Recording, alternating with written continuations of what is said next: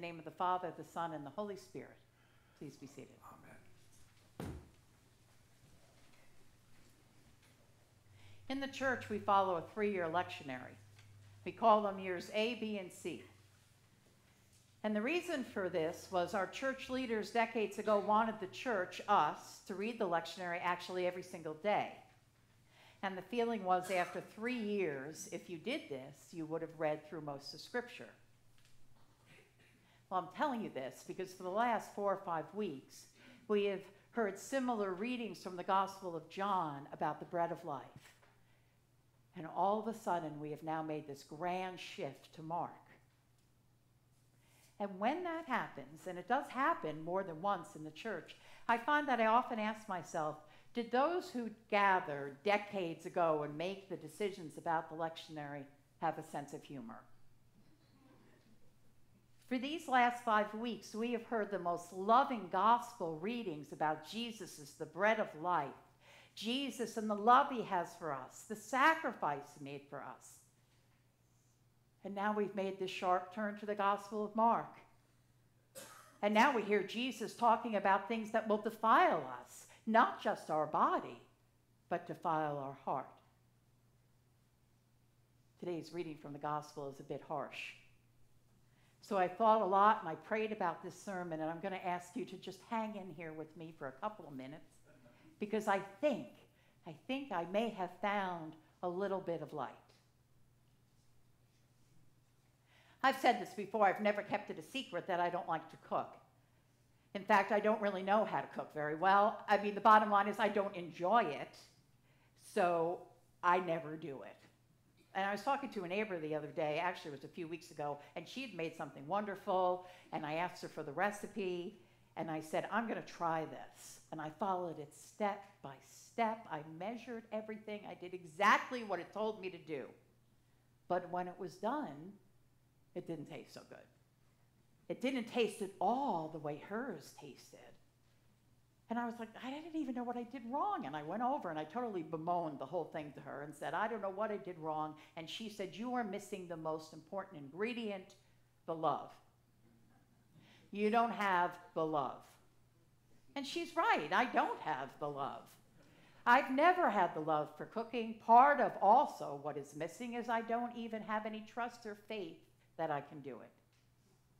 I have absolutely zero faith when it comes to my cooking. And for some reason, I was thinking about this all week when I was reading this gospel. And I began to realize that there are times when reading scripture can often feel like you're following a recipe. Some of us are better at it than others, but it doesn't keep everyone from having a seat at the dinner table. When I look at a recipe, I immediately get overwhelmed and I think, I just can't do this. And then I say, there has to be an easier way. Can't I get this already prepared somewhere? Do I really need to do every single thing that it says on the list? I try to avoid it as much as possible. Again, I have no faith. I have no love. I don't even attempt to do it. The more difficult the recipe, the more I don't want to do it. I don't see it as a challenge. Rather, I see it as an obstacle that I would rather avoid. So I just walk away. I think that we often do that with parts of Scripture that don't make us feel so good. We decide, well, let's not talk about that. Let's talk about this part. Let's talk about this instead. Because we don't want to hear those uncomfortable words. It's so much easier to stick with the parts that just make us feel better. My mother never went to the doctor. She used to say to me, if I go to the doctor, he's going to tell me there's something wrong. So she just didn't go.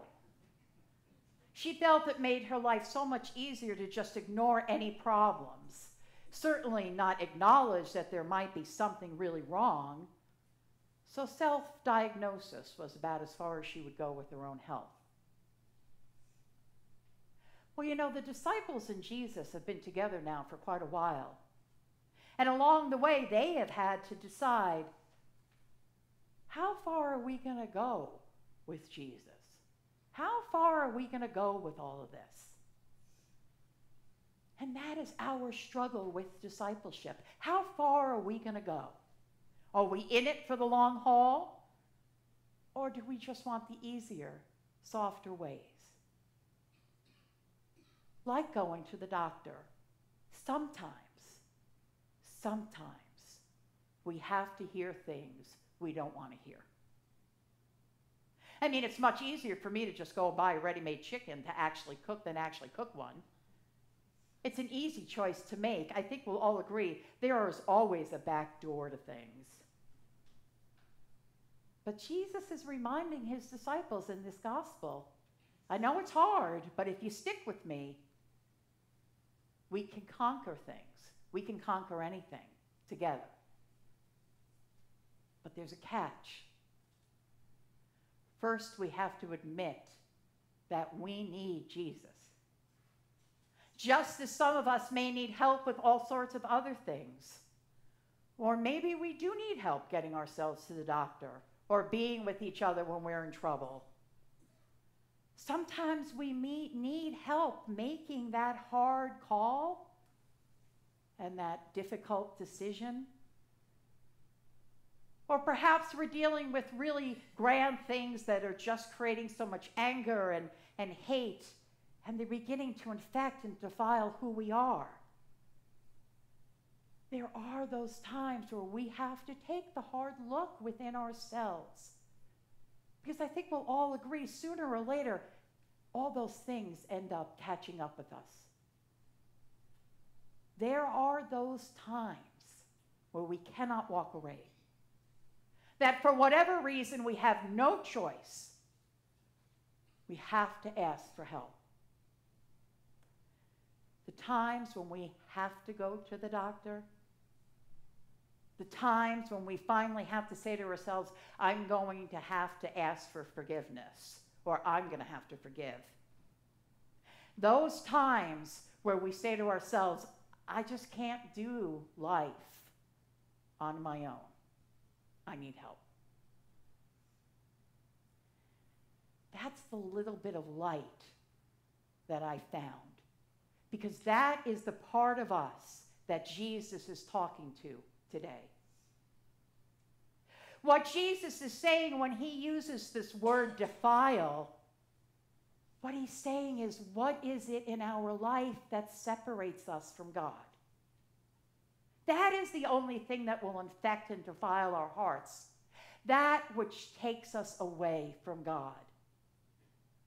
Basically, that's the definition of sin. What separates us from God? Henry Nouwen wrote a wonderful example of this. He said, from the beginning of my life, there have been two worlds that have been speaking to me. One said, Henry, make sure you make it on your own. Be sure you become an independent person. Be sure I can be proud of you. And then there's been this other voice saying to him, Henry, whatever you're going to do, even if you don't do anything very interesting in the eyes of the world, be sure you stay too close to the heart of Jesus. Be sure you stay close to the love of God. That is what Jesus is addressing in this difficult gospel. Don't make the choices that will separate you from my heart. For when we do that, it moves us away from Jesus, and we allow other things to get in and infect and defile our hearts. Scripture has to be taken as a whole canon. It would be wonderful if we could just pull out those pieces that make us feel good. But my prayer for days like this is when we hear difficult words from Jesus, we make ourselves listen.